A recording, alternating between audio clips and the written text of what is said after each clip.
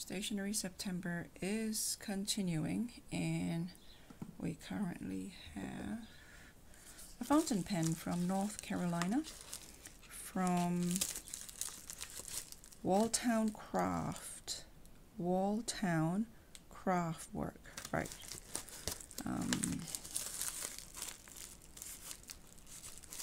They're on Etsy. They mix or pour their own acrylics, their own blanks, what they call raw material.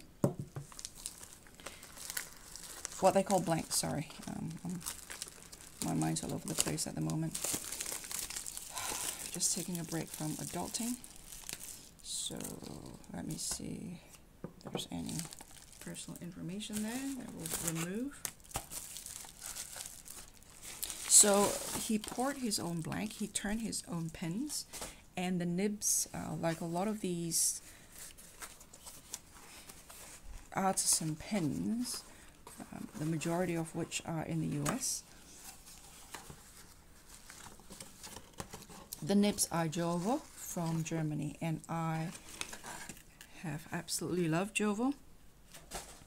It was my first ever nib to write with, thanks to Twisby, my Twisby aluminium mint blue or mint green from last year.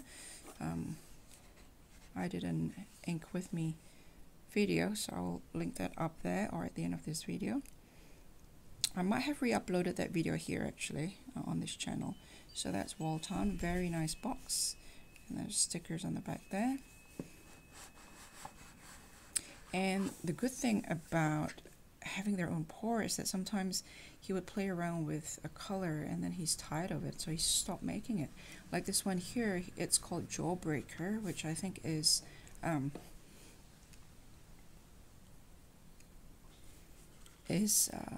the big bubble gum, right? That huge gum. I remember that. And he poured several, let me see how this goes.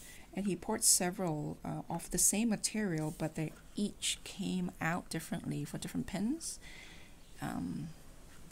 And sometimes, let's have a look at that. Oh, that's so cool. And sometimes in the photo it's really hard to see, so it's really, really hard to decide on. And it's, but I love this. Let me show you his other works, which from the same pour, how different each of them can look. Give me a second. So these are all hand poured from the same pouring batch. So he'll pour these colors, hand pour them, and look at how different they are. So you can see here the colors on this part of the blank, or in this part of the raw material, have sort of thin, become quite thin and become this sort of more pastel-y, sort of lighter color here. And here it's this kind of greenish, bluish, reddish bits there. And here it's really, really blue. And these are all from the same raw material, from the same pour, from the same pouring batch. So a batch of acrylics that he hand poured and then cut into these pieces and turned into pens. It is about as close as you can get to working with natural products, because the hand poured nature of it. And this is true for larger pen makers as well, like the Visconti, for example. I've shown you the Visconti, the Van Gogh series, and those are hand poured as well, and they're faceted too. So I don't know how those guys, I'm not quite sure what the production process is with the Viscontis. I'm not familiar. So these are quite unique, and it's quite difficult though to try and get this on time on Instagram because of our time zone difference. In New Zealand, we are 20 hours ahead, so when everyone's up shopping, we're asleep, and when we're up and ready to go, everyone's asleep. So so this is the Jawbreaker. I actually missed on one that he turned that has this strings of colors on this body of white, and I absolutely fell in love with it, but it was sold because I was, you know, because it was like 3 a.m. in the morning in New Zealand or something. And people snatched them up on Instagram. And I had the good fortune and the blessing of being able to pick this. And of course, when the others are, it's so difficult to look at the photo and decide that it's going to look what it's going to look. But I'm very, very happy about this. I hope he will pour this material again, this particular color, this particular pour called Jawbreaker. I hope he'll do it again, because it's so very fun, and I know a lot of people like it. So, oh, it's not quite aligned. Let me try that again. Sometimes I get obsessive wanting to align all the stripes. Well, not quite, but you know, it doesn't really matter. So this one is also JoWo, this time silver, so it's fine. I might ink that today actually. I usually write with medium, and medium looks like, let me show you if I can find something non-confidential. Okay, this is an entry about my cat, so you guys can have a look there. So that's medium, and as you can see, I have a sort of chicken scratch of a writing, and it's pretty big writing.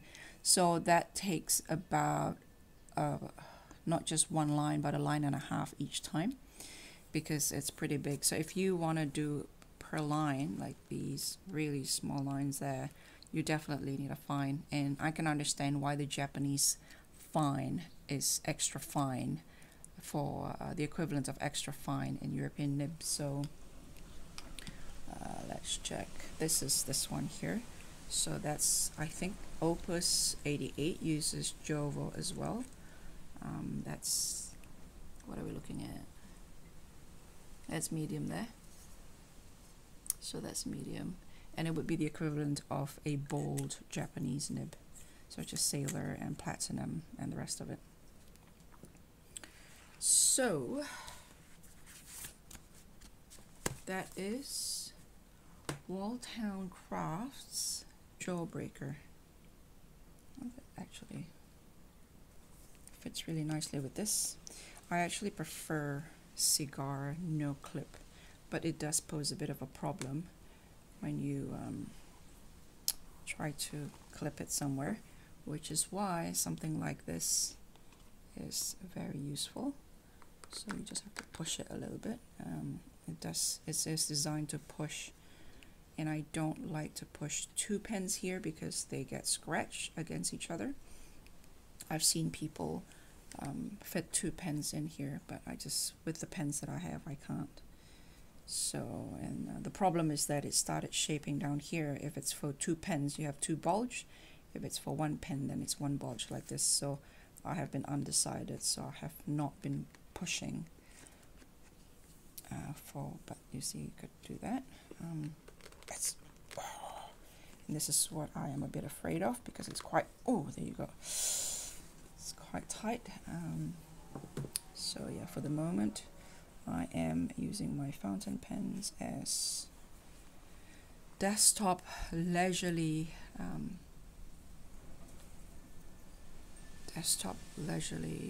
leisure activities, rather than a desktop leisure activity rather than on the go. I love it. So cute. Okay, talk to you later. Bye. Wait.